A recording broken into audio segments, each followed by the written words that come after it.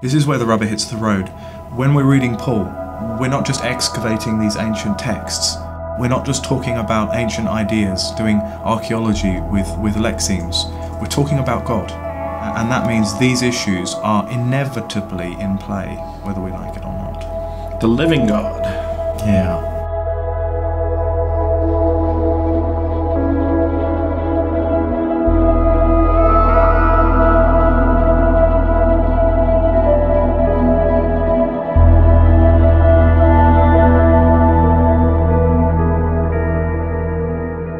I'd say apocalyptic readings of Paul, at least when they're put in Douglas's tone of voice, it really is about putting Jesus Christ at the centre of it all. That's what it means. It isn't about reading Paul in light of an apocalyptic worldview or simply in light of apocalyptic literature, as if this theology of Jewish apocalyptic frames everything that Paul does. That has a part to play, but it is ultimately, apocalyptic readings of Paul, it's about putting Jesus Christ front, centre and middle of reading Paul, which is why it's right.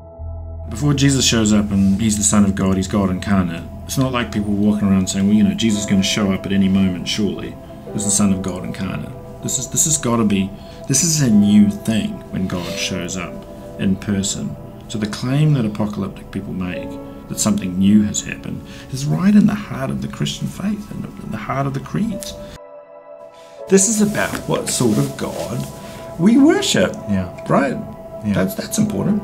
That's reasonably important. That is what ultimately your book is most revolutionary in this, because it's addressing the question, who is God for us?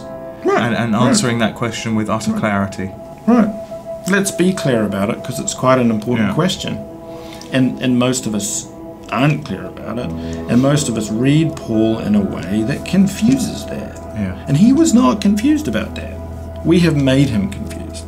And that's the great tragedy of our time, I think. Yeah. The Babylonian captivity of Paul. Yeah.